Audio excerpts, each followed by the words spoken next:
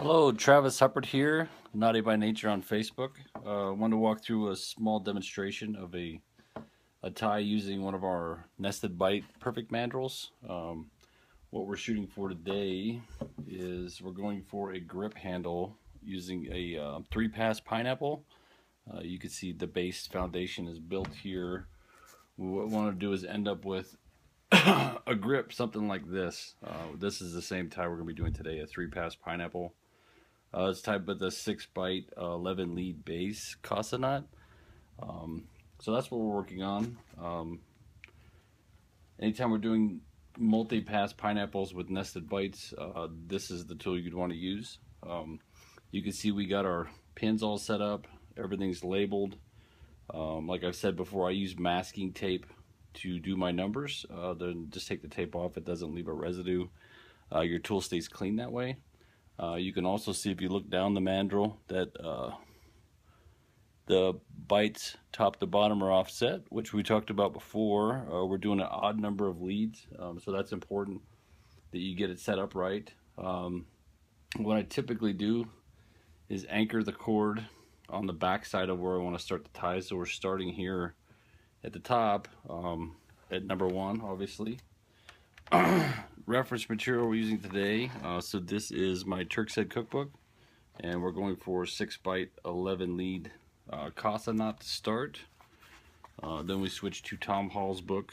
He goes through a 2-pass type 2 pineapple, and then a couple pages later he does a 3-pass type 3 pineapple, and that's the knot we're trying to build. But the main thing is to get everything set up right. You got your pins for your nested bites. So your base Casa knot is going to go from the top screws here to the top screws here. So it'll go here to here. Your next knot that gets built drops down a pin here and pops out a pin here. And then the 3rd pass, same thing. So going through our 6 Bight 11 lead Casa knot, we start at pin 1 at the top, go around to pin 6 on the bottom. We're going to 6 on the top, but we're going to pass over. Turn again, so we're going down to pin 5 on the bottom. Go over. From 5, we go under.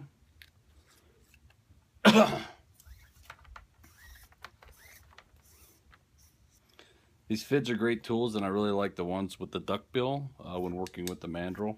It seems to work out pretty good.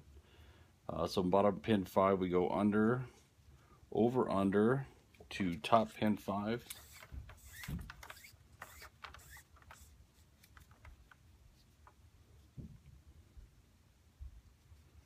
From top pin 5, then we go under, over, under to bottom pin 4.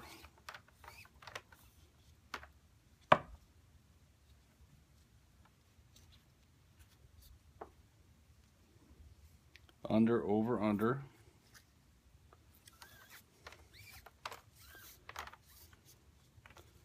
Over, under to bottom pin 4. From bottom pin 4, we go under, over. It's important to get that twist out as you're tying too. Once you get the knot done and you're going to remove the slack and tighten the knot, if you have a lot of twist in there, it takes a lot of time to work all that out. So it's best to do it while you're building the knot. So back up bottom pin 4, we go under, over. Then we go over, under, over to top pin 4.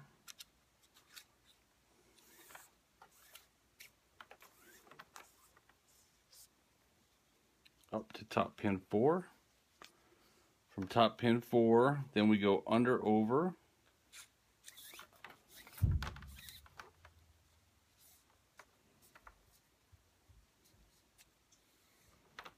Under, over, and then same thing, over, under, over to bottom pin 3. These little Casa knots are pretty simple.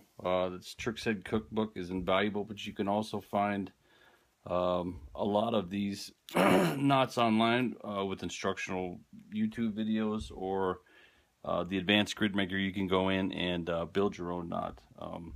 So just go on there, enter what you're trying to do. For a base cost knot, it's just over under, and then you stretch it out to what you're trying to get to. So bottom pin 3, we go under, over, under. So under, over, under.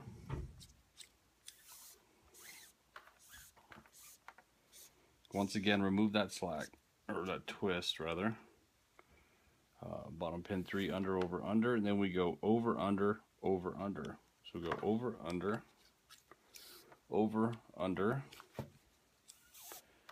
and we are going to top pin 3, right there. From top pin 3, we go under, over, under.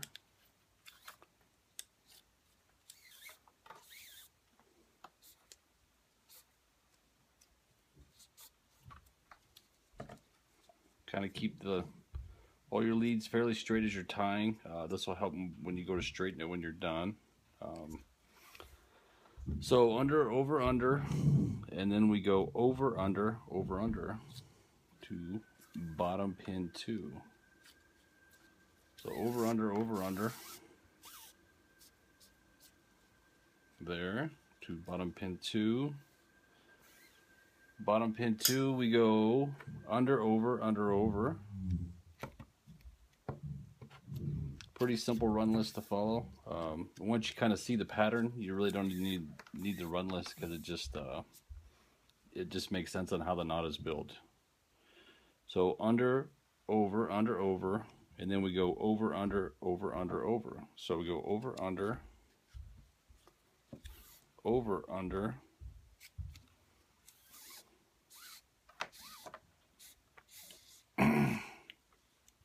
over to top pin 2. From top pin 2, under, over. I like how that little duck bill gets right in there between the tube. Seems to be a better fit than the ones with more of a point. My preference, but if you're working with these mandrels, that's what I would recommend. So under, over, and then same thing as we did coming up. So we go over, under. So over, and then we go over, under, over.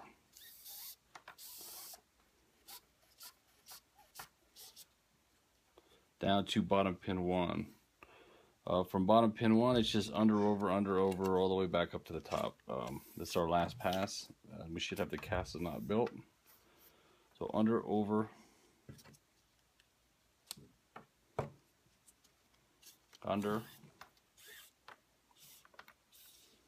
over, under.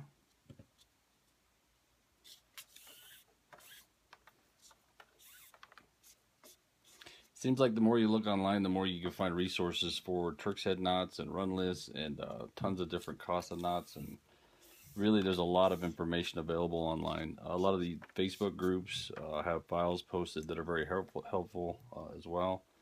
So this information is really easy to get a hold of. And then we go out, under, over. We're back to pin 1. What I typically do then is tape off when I'm making more than one pass. Again, I tape off. So now both leads are there. I take the excess cord, which I guess made it a little long on this one. Typically like to end with about that much coming out, because once you tighten it, you'll have more slack. So the rest is pretty much just be wasted cord. So now that your base Turk's head knot is tied, what you want to do is go through and straighten the leads. You want to make sure all your crossings that run up and down basically line up. This is important because if you start into your pineapple and your other interweaves, by the time you get it all built, you have too many cords to ever really get it straight. So this is your opportunity. So I typically go through and make sure all my crossings are lined up top to bottom. Make the knot look really uniform and clean. Doesn't take too long, but it's a very crucial step to end with a good knot, a good project. Just taking this extra time to make sure you get everything lined up. And that's one of the beauties of tying on a mandrel with the evenly spaced pins and everything's laid out for you, it kind of does a lot of that for you. So you can, as you can see on our crossings, just the way the knot was built on the tool, it's in pretty good shape already. If you try to tie in a mandrel or with thumbtacks and your layout's not that good and you're off, you'll find you'll spend a lot more time trying to straighten. That's one of the ways I believe these tools save you time, so you can focus more on tying and not on dressing. So, looks like we're about around the tube. Looks like we got all our crossings lined up. You can see when you got it, because it just looks so clean. All your spaces between your leads are pretty even. All your crossings are lined up. And that pretty much tells you you're ready to start with your next pass. I don't know if you could see that or not, but it's pretty well dressed.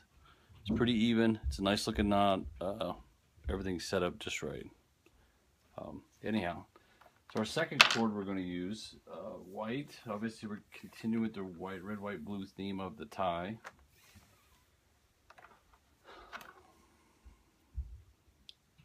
So now we're going to switch from our base Casa knot run list to a 2-pass type 2 pineapple. If you look at the instructions for this, it's tied off of a 5-part 4-Bight Casa knot. Ours is obviously much bigger, but it should be intuitive how the knot is built based on the way he describes it, and then you just expand it from there. So when I do my interweaves, I don't like to start at the same pin I started my Casa knot, because if you end up with all your cords coming out right here, then you have to find a way to try to hide all those at the end in the knot. So what I typically do, if I'm going to do 3 leads and like 3 passes, so I have 3 colors and I have 6 around, I will skip one and go to this one here. What you want to do is get this interweave, your next cord underneath, and then it needs to go on that bight right there. So that's where you want to start. If you look at the run list to start this one, it starts out going under 2. And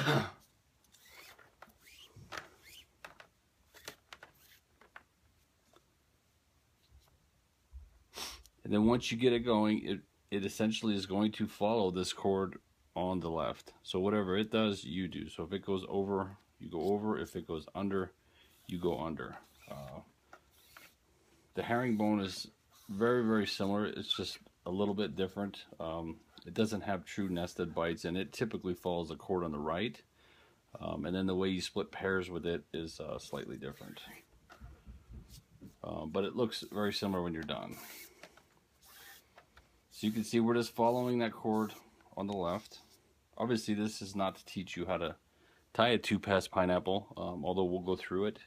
It's more to show you how to set up and use the nested bight tool. We got down to the bottom here, still following the cord on the left, and then we're going to go out of the pattern just like it does over, but we're going to go to a 2-pass type 2 pineapple pushes the bight count outside that bight count, and that's what stretches the knot. So that's what these extra pins are for, to grab your outside bight right there. So we go back into the knot, and we're going to do the same thing. We're going to follow this cord on the right. So we go into the pattern over, and then we jump right into whatever the cord on the right is doing. So we just trace it around. Get that set up.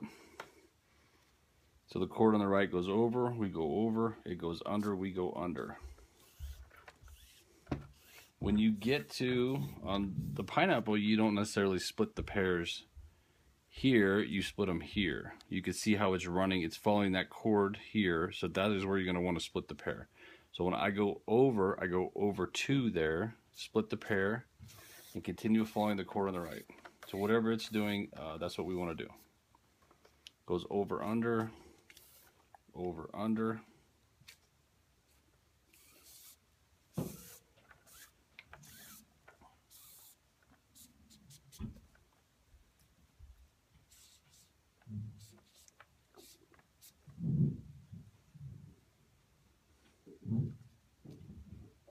So we are back to our next bite. So once again, you grab the second pin down from the top here. That's where this cord is going to nest. That's what are called nested bites. And once again, do the same thing. We're going to follow this cord on the left. We go under. Just follow it right on down the pattern. Whatever it does, you do. These are pretty simple. Once you get the hang of how to build the knots, they're really pretty straightforward. And you'll see on the third pass, we'll be doing the same thing, but we'll have two cords here. So you'll be going under 2 over 2. If you were to add a fourth pass, it'd be the same thing. You go under 3 over 3. It just keeps adding by a multiple of 1 every pass, but the concept is identical. So once you understand the concept, it's pretty straightforward. So once again, we're following the cord on the left. We get to the white strand, which is the one we're running now. We're going to split the pair here. You were following the cord on the right on the way up. So this cord goes over, we go over 2, split that pair there.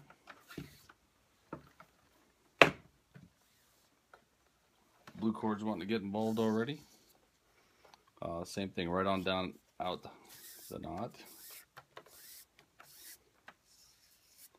Comes out of the pattern over, same thing.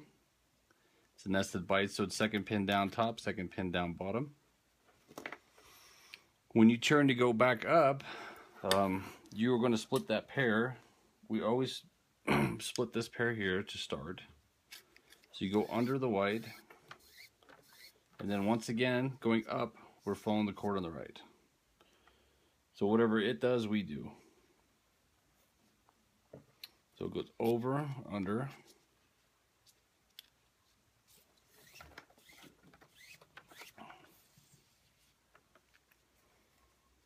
over, under. Same thing, over 2. See that? We're going to go over 2. This one goes over, we go over, but we're going to go over 2 and split that pair. And then we go under 2 and split that pair.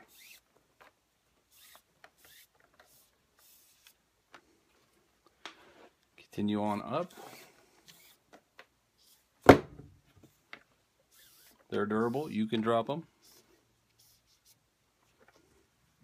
Over, under.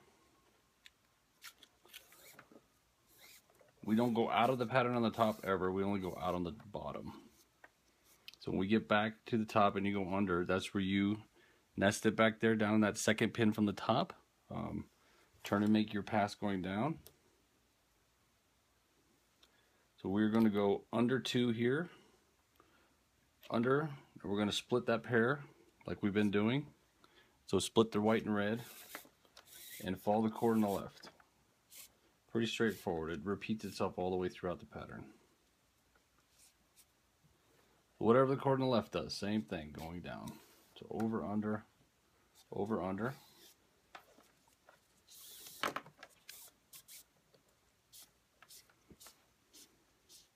Once again, always remove that twist as you go.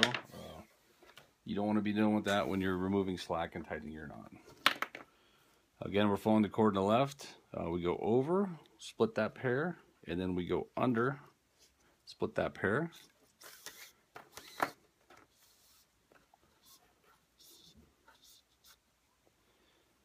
Over, under, and we come out of the knot over.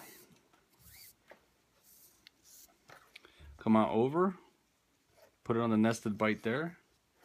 We go back into the pattern. We're going to split that pair there, under.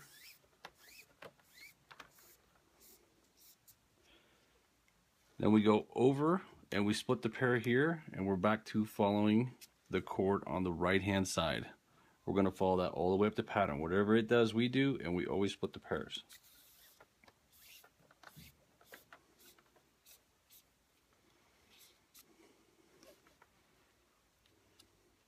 Over, under.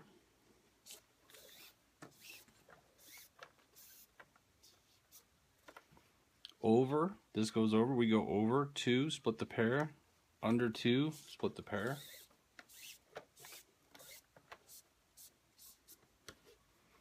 Over 2, split that pair.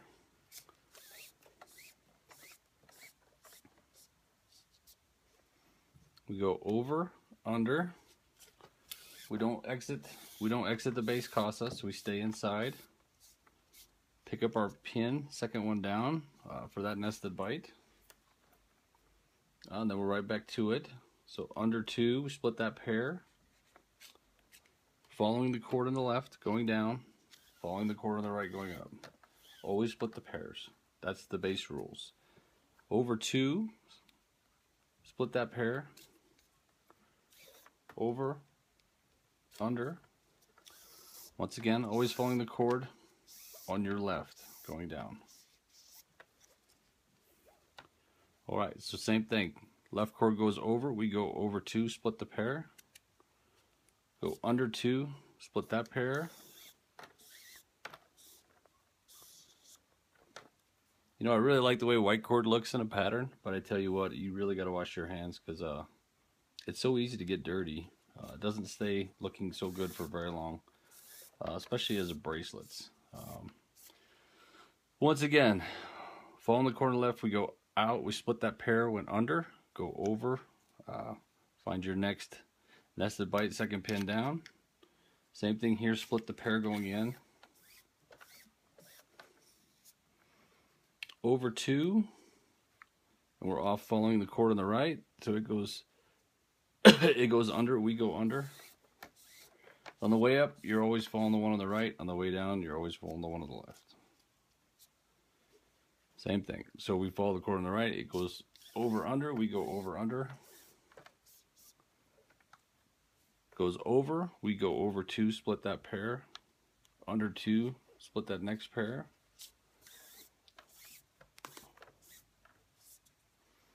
Over 2, split the pair. Under 2, split the pair. You see that? So we're always following this cord on the right, and we're always splitting the pairs when we come to them. Over, under, stay inside the base casa, Turk's head. Find your next pin, which for the second pass is always the second one down. Turn again, so we're going to go under 2, split that pair right there, following the cord on the left, going down,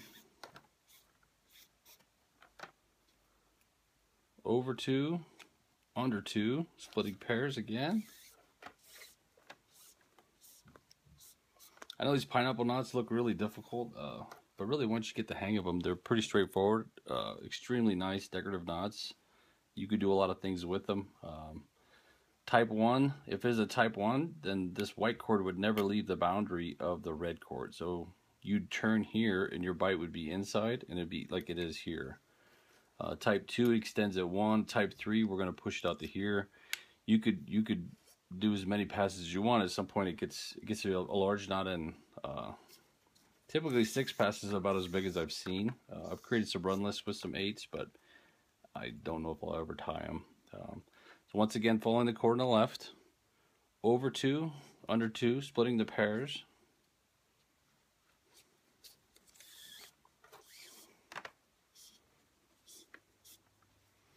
Over 2, under 2, and we go out of the pattern over. Find our bite here to nest on, split the pairs going in.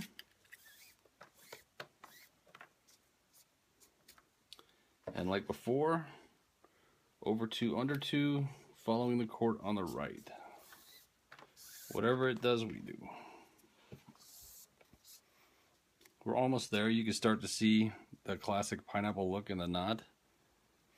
Over 2, under 1.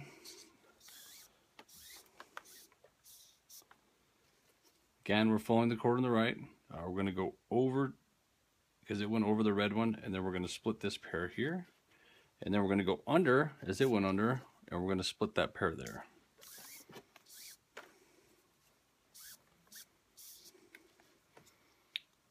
Over 2, splitting the pair, under 2, splitting the pair.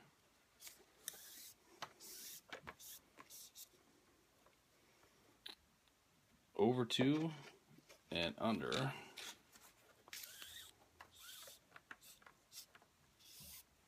Right there where it should be.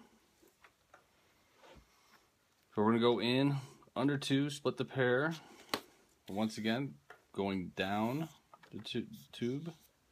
I guess I call this the top and this the bottom because I started at the top. So when I say going down, I'm going from top to bottom, and when I'm going up, I'm going from bottom to top. You probably already know that, but I just thought I'd throw that out there. So once again, going down the cord on the left, we go over 2, split the pair, under 2, split the pair, over 2. You can see here our white cord is not there yet, so you go over 2 and then under 1 only, because our white cord is on our pass coming up, is not there yet. So just pay attention. Make sure you get your splits right and your over-unders right. So again, the one on the left goes over, we go over 2. It goes under, we go under 2, all the time splitting the pairs. Over 2, under 2. We go out over 2. Find our nested bite. Under 1, split the pair going in. This time we should have all of our cords there. So over 2, under 2. Should go over 2, under 2, over 2, under 2, all the way to the top.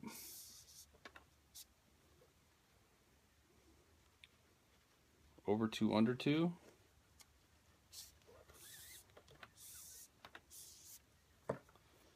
Over 2, under 2.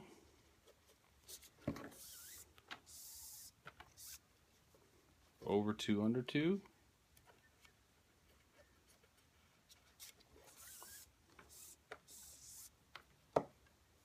Over 2, under 1. This is important as well. You get back to where you started, so you're on that nested bite there. See, that's where we started. What I like to do is make sure you go out under everything here. When you're going to dressing, you don't want that end in the wrong spot. If it's just underneath the pattern where it should be, it makes for everything cleaner when you're all done. So that is a type 2 2-pass knot. We want to expand it one more time to a type 3 3-pass.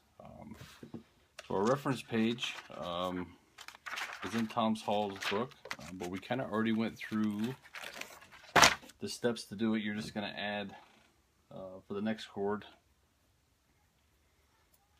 You start out under 2 over 2, and then when you get to splitting pairs, you start going under 3 over 3. But let me show you how you enter, kind of get it set up to get started. So once again, we started here with our base Turk's head. We skipped to here to do our second pass pineapple. We're going to skip, what I would do is skip 1 and go to here with my third pass. Once again, what that does is when you're going to dress the knot, you don't have all 6 ends of your strands coming out the same location. It makes it more difficult to hide everything and make it look real clean. So as we start here, once again, we're going to be following the cord on the left. This time it is the white cord because that was our last pass. So we'll be following the white cord down. So you can see how we got everything under. This is how I like to start them. Get this cord under, and it's right there on the pin where it should be.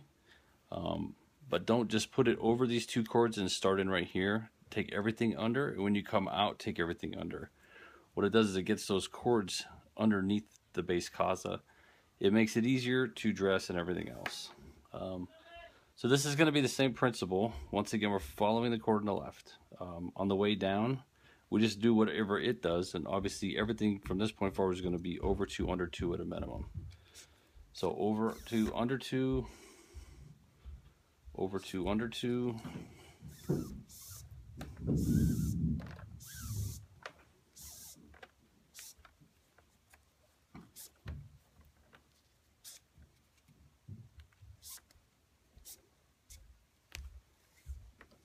Same thing, following the cord on the left. Don't lose your place and get off. You can. Just pay attention. So over 2, under 2. So whatever it does, you do. Same thing, over 2, under 2.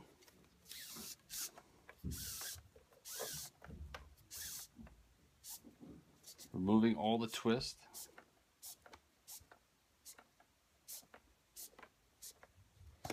Which I can already tell you it's going to be, when I get it done, it's going to be pretty tight on here. I probably should have spaced these out a little bit bigger. I don't see a lot of gap in here, so it's going to get real tight to finish it. But anyhow, I'll walk you through maybe a couple more passes. I think you have a general concept now of how the nested Bight, well, come on, how the nested Bight mandrel works, and kind of a basic pineapple type 3 pass. So we come down here, obviously we're on our last pin now. This is our third pass. So we had 3 pins in here for 3 pass. You can see how this will nest on the bottom one.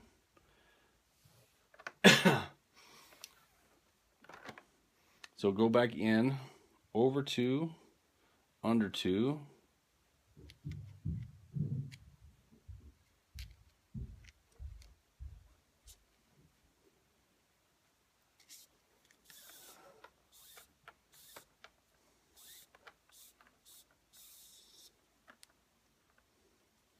Same thing on the way up. We're going to follow this cord on the right. So whatever the cord on the right does is what we do. It goes over 2, we go over 2, it goes under 2, we go under 2.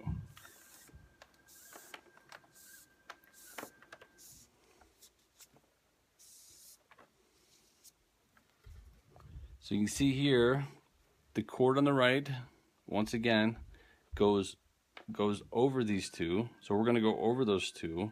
But we're also going to go over 3, because every time we come to the blue, we're going to want to split that pair just like we did with the red and the white. So we're going to go over 3 when we get to it, or under 3, depending on where we're at in the pattern and how we need to split it. So over 3, under 2. The more you get, the more passes you do, you just have to pay attention. The last thing you want to do is get to the end of your tie and realize you had one cord back here that went the wrong way, because sometimes you have to take half the knot apart to get back to it. So it just takes a little bit of focus to make sure you're getting it right. But once you kind of get the idea of how to build the knot, it's really pretty straightforward. Over 2, under 2.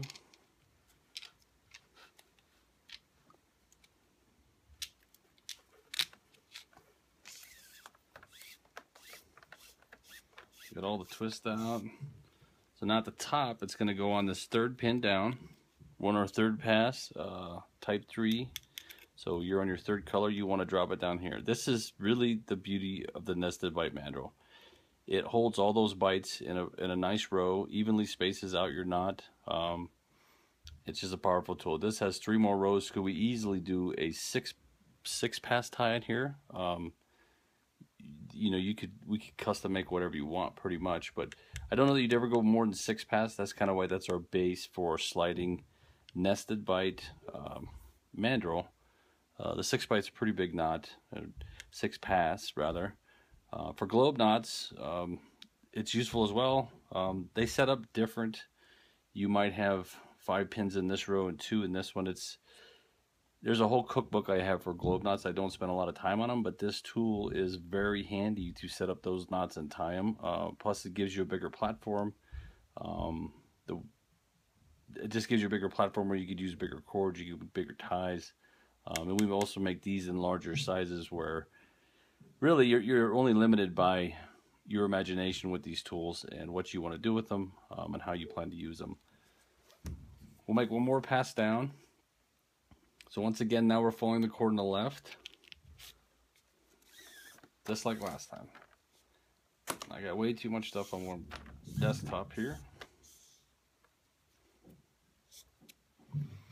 So white cord went under 2, we go under 2. It goes over 2, we go over 2. You're always following the cord on the left.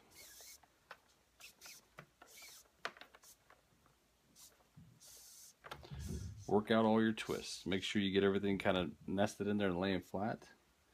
Over 2, under 2, just following the cord on the left.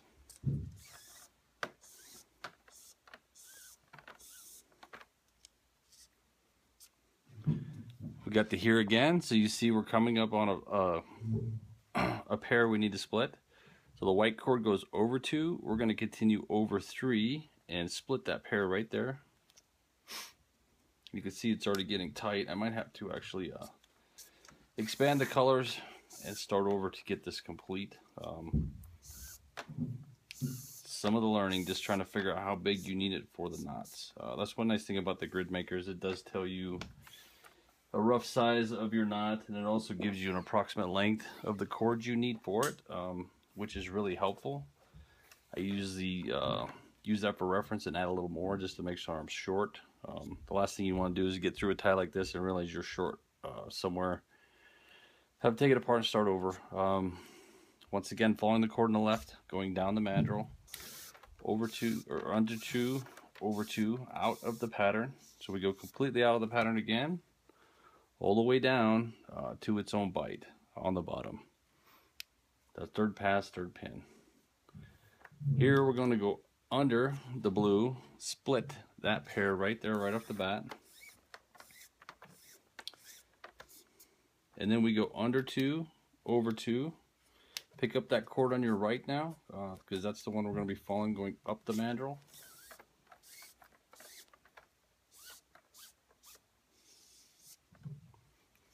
Now we're going up.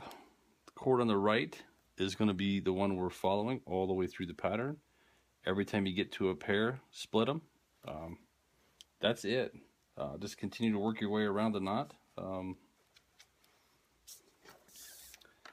Using the same build, same kind of run. Once you understand how to run the knot out, it's pretty straightforward. Once again, you could use reference material like Tom Hall, but if you look at his knot, it's a very small base knot that he's running the pattern through. So you intuitively have to imagine this being a longer knot and just follow the run list, go in and out of the pattern the way they show to do it, but just expand it. And then once you figure it out, you really, this reference material, if you haven't tied something in a while, it's good to check back into it if you need to. But once you understand how to tie it and you've tied enough of them, it's just really intuitive. So anyhow, that's our nested Bight tool. I'm not going to finish this whole thing up. I can hear Mama's got dinner ready. So anyhow, enjoy. If you have any questions about this mandrel, don't hesitate to hit me up on my Facebook page, Naughty by Nature, or you can check my personal page, Travis Huppert. Send me questions, ask me whatever you want. Hopefully you enjoyed the video. Have a great night.